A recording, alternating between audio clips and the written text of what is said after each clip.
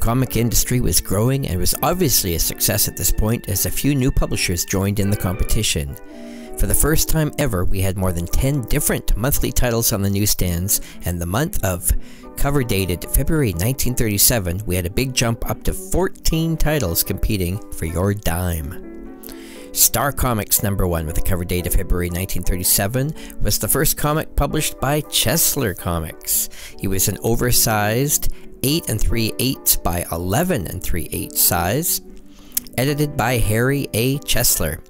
The issue tied with Star Ranger #1 as the first Chesler published comic book. This issue is notable for having original material back when this was still the exception rather than the rule. Dan Hastings is the most familiar character represented in this issue, and H.C. Kiefer is the best-known artist. The cover is by W.C. Brigham.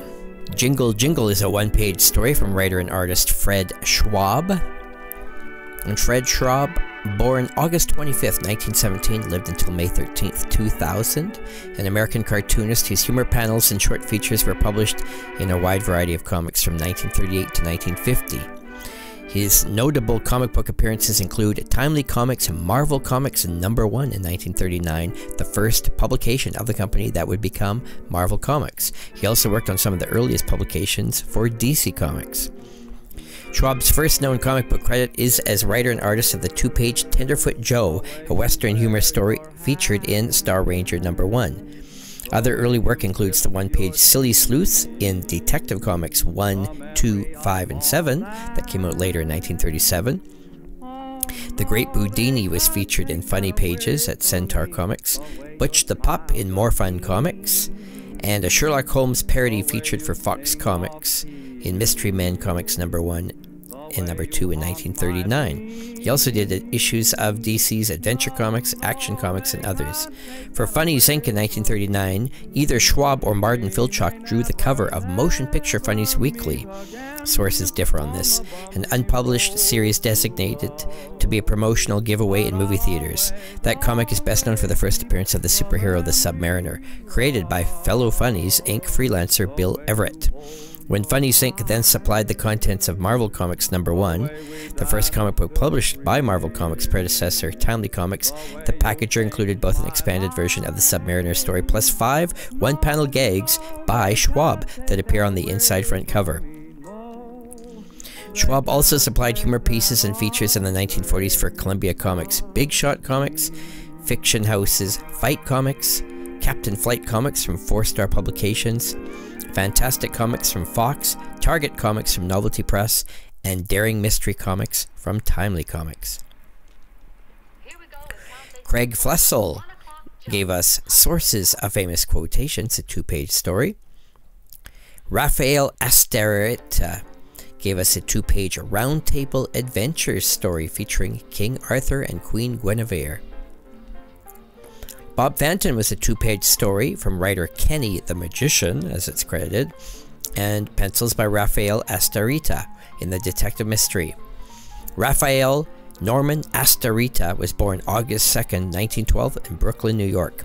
In 1935, Raphael was 23 when he began to work for comics. He drew a 2-page strip about King Arthur for New Comics. He signed the work Raphael Asterita instead of using his birth name Raphael. His friends called him Raph.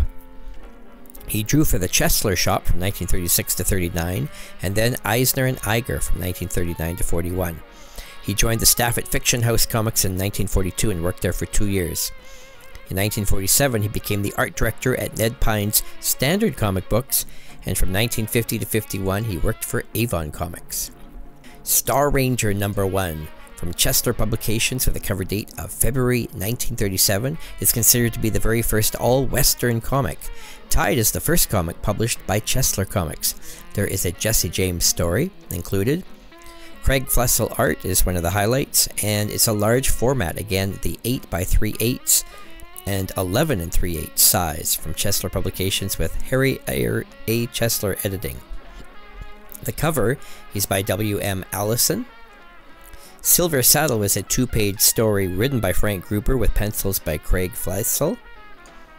He also drew Lariat Law, a 2-page story from writer W.C. Miller, a Western frontier story. The Return of Tarzan was a one-page story from writer Dick Ryan. This unusual story was about an African native learning that he's been cast in the next Tarzan movie, but there is no Tarzan in the actual story. Western Picture Stories #1, with a cover date of February 1937, came out from Comics Magazine Company. 68-page 10-cent issue.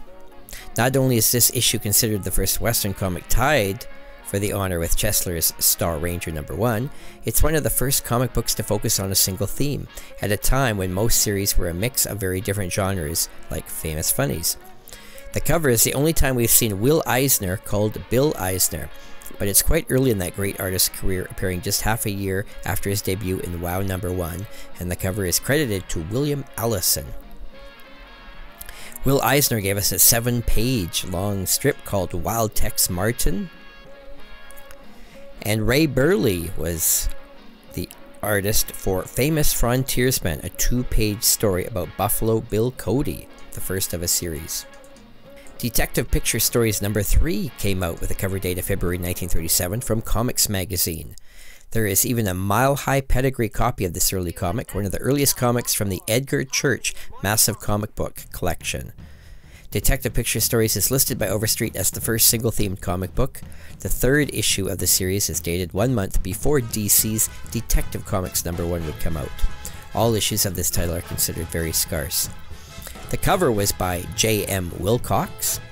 There was a 7-page Roy Graham story from writer Ed Moore Jr., who was born in Maryland on June 7, 1918. In the early 30s, Ed Moore assisted Norman Marsh on Dan Dunn in 1937 and 38, and then Moore also assisted on Don Wilson in 1938. Bayfront Cowboy was a lengthy 7-page comic strip from writer-artist Ellis Edwards. He was a pre-Golden Age writer and artist who worked in the mid-late 30s for Centaur and DC. Famous Funnies #31, cover dated February 1937, featured a Napoleon cover image. This published by Eastern Color. It's still the longest running modern comic book and the first comic book to pass issue #30. It featured the return of War on Crime in a 4-page story from writer Rex Collier.